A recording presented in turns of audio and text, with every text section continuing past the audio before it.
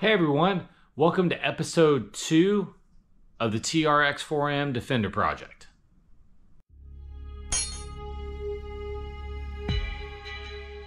Hey everyone, just want to welcome you to episode 2. I've got a really great project out here for you. So on this one, what we're going to do for TRX-4M is we are going to build an outdoor course.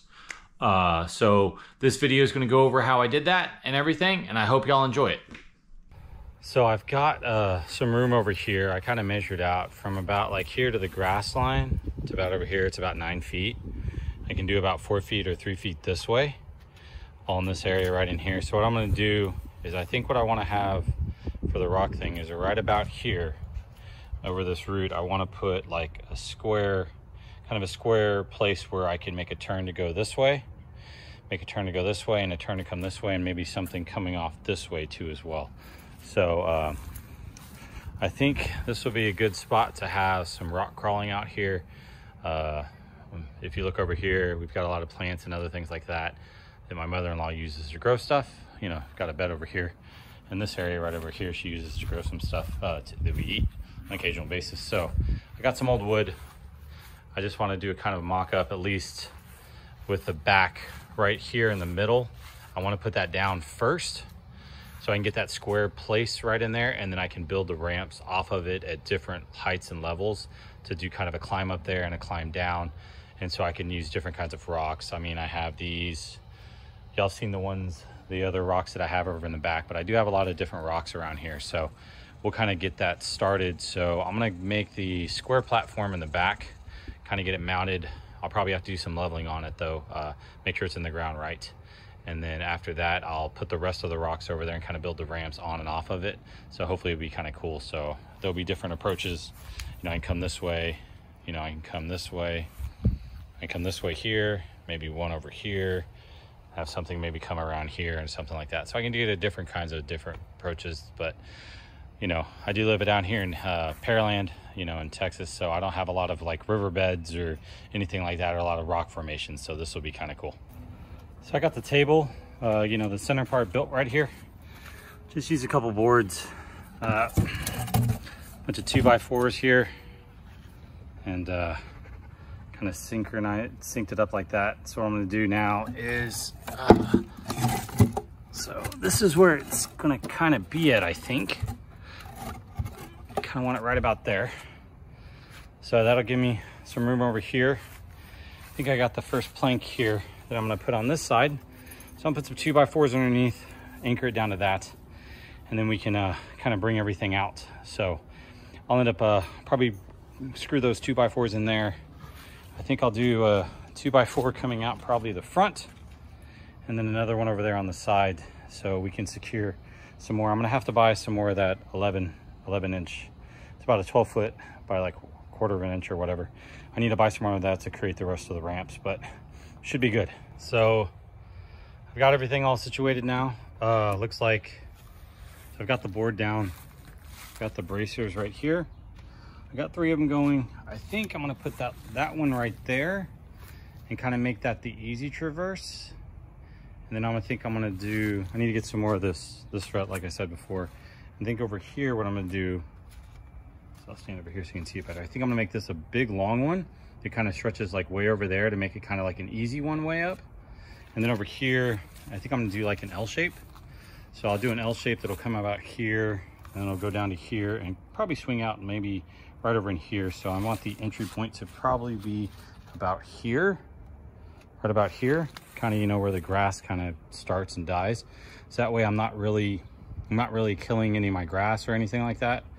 And it's just kind of out here in the open where like it would normally be. So, well, let me get the rest of the wood and I'll get those pieces made and we'll get to see how it looks. So I've put down some rocks here to kind of get an idea of like what I'm going to do right here. And then I built this piece right here, so it's going to be kind of a steep incline into something a little smaller. So I think this will be a good test like for steep inclines. I think it's about like a 50 degrees. So that'll be like a more advanced portion of the course. And then over here, I need to go grab another board, but I'm gonna make another board that long. This one's not gonna be this one's gonna be kind of a gradual incline. But what I'm gonna use this one for is I'm gonna do like some river rocks and so it'll be a lot of articulation. So it's just more of articulation trying to get over and up above it. So that should be about it. So I'm really liking how this is turning out. So so we'll come back tomorrow after I get that far piece done, and then we'll start putting some rocks down on it. So I'm working on the long part here. What I'm doing is I just got a piece of wood, and then I got a 1x3 to mount on the sides. So when I combine the two boards together, because it's a 1x8, so it'll be, you know, like about 1x15 in the middle, which will give me lots of room. But this is the one where I want to do the river rocks, so I need to have something that's got some sides on it to hold the rocks in. Because on the bottom, I'll make sure I'll put some glue down, and I'll put some Loctite with all the ones that are like kind of down here on the bottom right here. I'll put some Loctite and all the ones that are down there to help balance it out. So that's why I'm doing these boards on the side, so I can kind of, you know, and that way, hopefully I won't tip over. We'll see, but that's why I'm doing it on this long piece here. So got it all together. I use these little plates right here, hold that side. Hopefully that should hold most of the rocks after I glue them in and everything. And on the bottom side here, got some braces to help hold it, keep it stable and everything like that. When I put all the rocks in, it should hold everything together, hopefully. And so it's night out now. So tomorrow I'll get it all installed and we'll put it out there and we can see what it looks like as a finished product. Okay, so the track's all done and built now.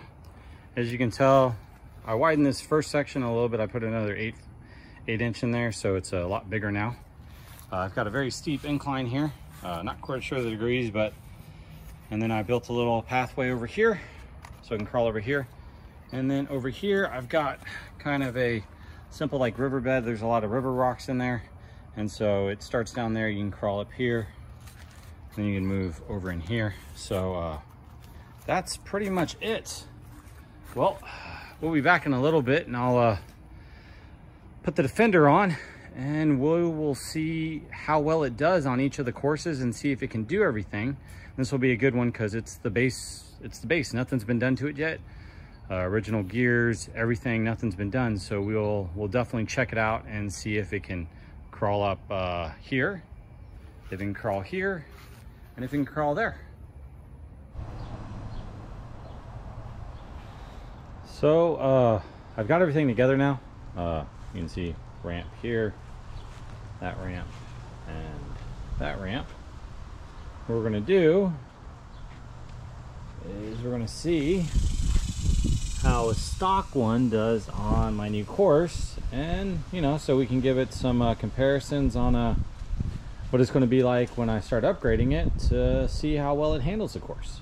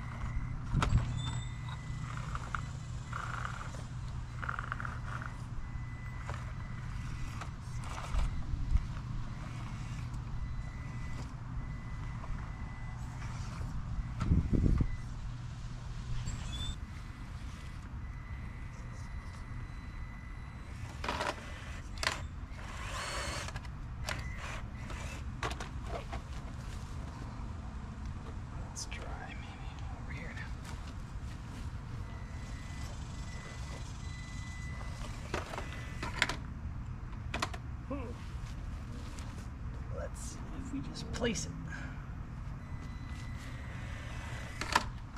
A little on the back heavy side. Let's see if we place it a little higher. Well, can't make it up there. Okay. Let's test it maybe over here. Nope, too heavy on that side. Let's see if we place it about middle. It can get up. Okay, so middle, it can get up.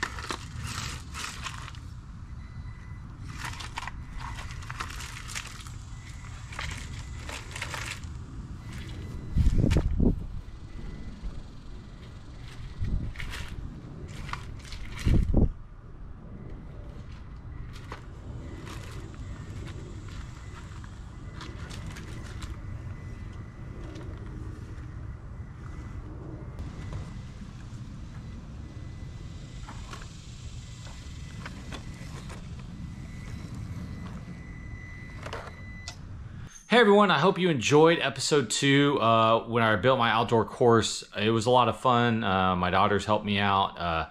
I went around and got a lot of pieces of rocks and everything from around where my trees are out in the front yard. I grabbed a whole bunch of rocks and river rocks from on the side of my house.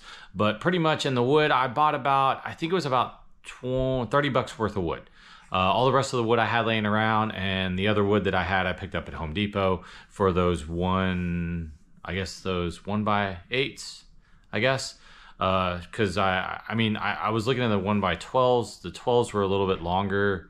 I didn't want to do 12s because the 12s seemed a little short when I did on that middle board. So that's why I went by the 1x8s. So I bought a couple of those.